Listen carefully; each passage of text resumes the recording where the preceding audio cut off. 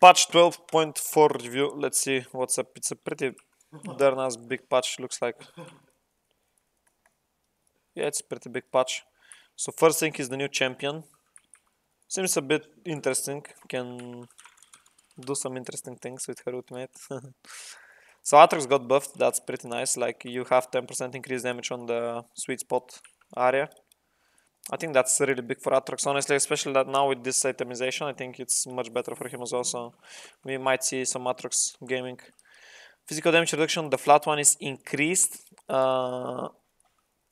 Yeah, so last patch he basically got nerfed, like he could not block like full damage. The cap was made from 100 to 50, so this is a buff to compensate. It doesn't really matter, honestly, for most divisions, but for WoW, Mum is always like a broken champ anyway, so yeah.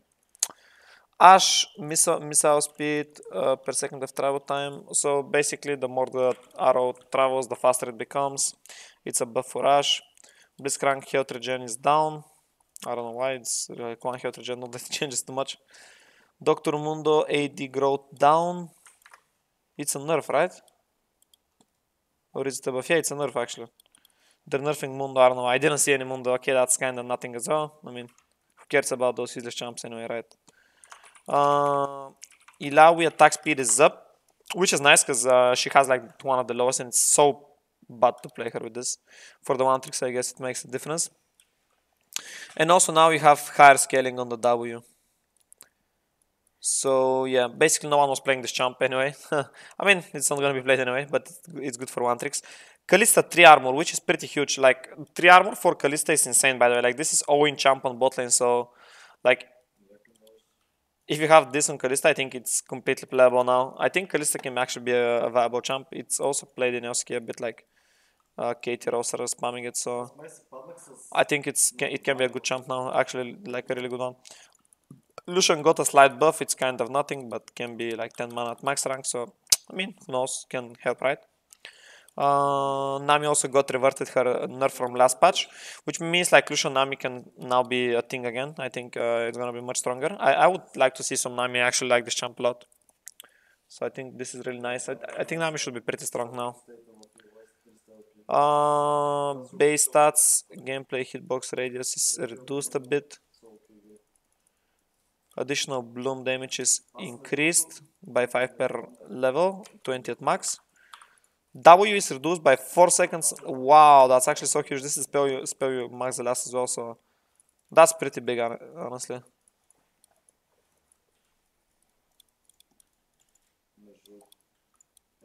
Wow, that's insane actually. I think that's a really good buff for Nico if she's playable. I think I'm not sure, like usually it's one trick champ as well, so it doesn't make a big difference to the game. No nerf. Healing from champions is down. Yeah, I think that should have been nerfed a long time ago. I'm CBA like getting killed 1k HP by Nunu Q, legit. It's like cringe as fuck.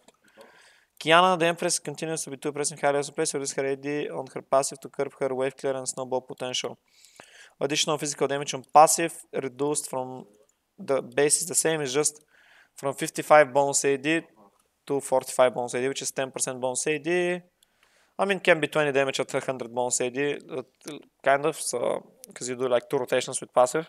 So it can be a thing. I don't think it's gonna drop her win rate a lot, maybe like 0.5 or something, but we'll see. I think Kiana's still gonna be really strong.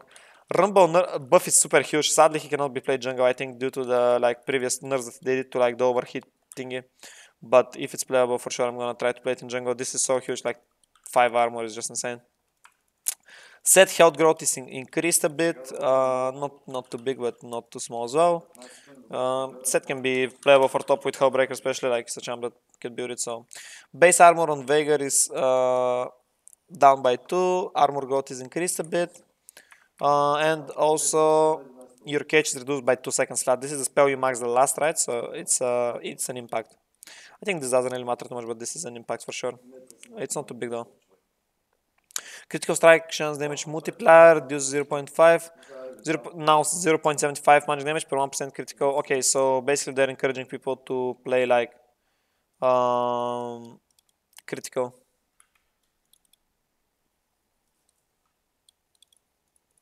Yeah, they want just to like encourage people playing crit.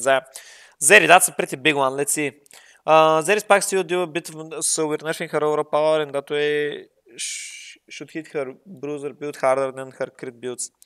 Okay, so the uncharged basic attack magic damage is reduced. This doesn't really matter at all. Damage increased is now 500%, so basically it's above, by the way, this to like last hits. Charged basic attack is now, the slow is actually buffed, I would say. Well, the duration is nerfed, so I guess it's kind of a nerf, but it's a really small one. It can be a buff in some situations at this point, like at level 5 or something. So yeah, I think it can be honestly a buff at more scenarios than it is a nerf. So yeah, Q-Fire burst damage is now reduced by 1 per level, 5 in total.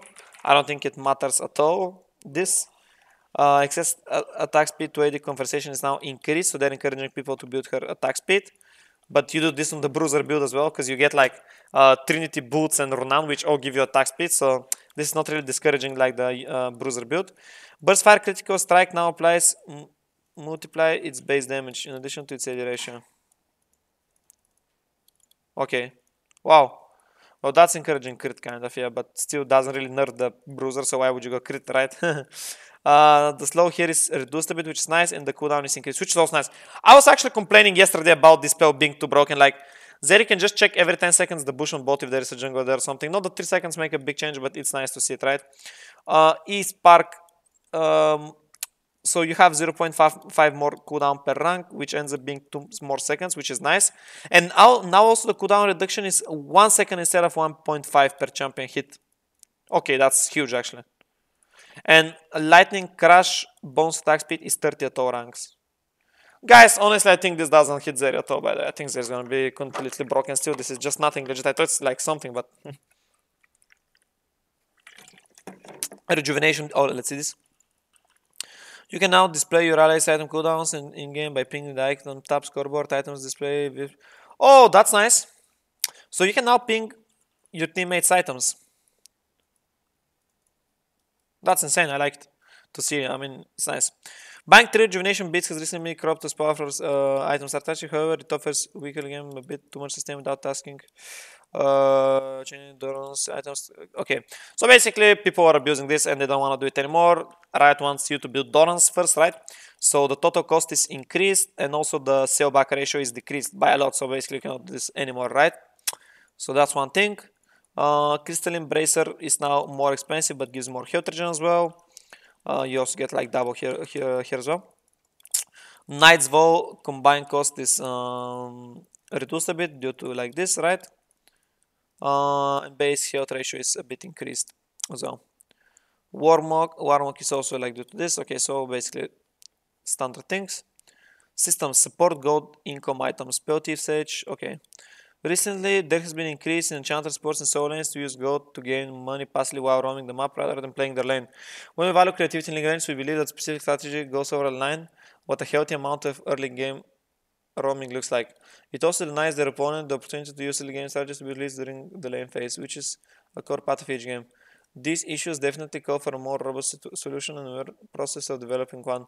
In the meantime, we're just using a few systems to minimize the others. In particular, both objectives and CS bounties don't yet account for inconvenient income strategies, which will follow.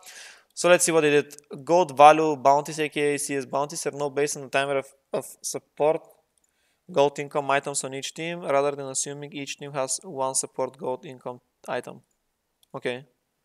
Oh, so the system was assuming the whole time there was only one support item instead of like actually seeing how many there are. Oh my god, Riot are so shit, honestly. Objective bounties, enemy bounties are significantly less likely to lead to let me go listen, okay, whatever. Receiving diminishing gold 4 minions per minute, 2 minions. Okay. So receiving diminishing gold from excessive 4 minions per minute is now 2 minions per minute until 5 minutes, 4 minions per minute thereafter minion queues. This diminishes gold penalty. This diminished gold penalty is also most severe during the first 5 minutes of the game. All else unchanged. Okay. Wow. Bounty linger period. Now instead of 15 seconds, it's 5 seconds. So that's a pretty huge change, by the way. Related to guidance, we're also structuring the deactivation timers for objective bounties to address some extremes in case when objective bounty period ends, the losing team should still be behind. But the lingering duration allowed some cases where a losing team could catapult ahead after claiming multiple bounties in a row. So that's just like the turn off, but not like the starting. So the starting of the bounties is still 15 seconds, but the turn off is now 5, okay? Linger period. 15 seconds, 5 seconds after objectives bounties fall off. Okay. So when their start is 15, when they fall, it's 5 now. So that's it pretty much. Union Cup. Don't care about this behavioral system. Intentional detection. A new system for detection was successfully launched last month. Further enchants. Let's see that. Personalization. Summoner icon. You can now sort and search your summoner icons when selected one to display. Summoner's icon now display information tooltips when you hover over them. Wow, that's interesting. Let's see it. Similar level icon display. You can now display similar icon borders you've earned so far rather than just your highest level one. Your selection will not appear in the game loading screen yet. Okay. Bug fixes. Let's see if there is a Death Dance bug fix. Fix the bug where you would sometimes receive some you would receive some of the Death Dance in your space store damage even after triggering the fire with champion takedown. Okay, that's the important one. Because this was actually bugged and you were taking some damage. That's a really important one. And we have some skins. Admiral Glask. What is this champ, by the way? What's that champ, by the way? What is... I have no idea what's the champ, legit.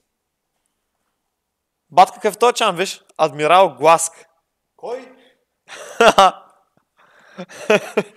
Кой дали познал? Тя нещо са спомнили, Те си объркали чампайте. The other one is Shock Blade Kiana. Yo! Banger actually. I was complaining for a long time that Kiana has only shit skins. Fuck true damage Kiana, by the way. Shit as fuck. This is the real deal. I'm gonna buy this. Shock Blade Kassadin looks nice. Honestly, the team fits him insane, I think. Like, this looks 10 out of 10. Fireflight Echo looks like not too good. And this also is a prestige edition skin. I mean, they're putting prestige edition skins every patch at this point, so who cares about them at this point? This is Naruto, legit, no? This is Naruto. Oh my god, okay. So basically that's it for the review, guys. Hope you like it and see you next week. Okay.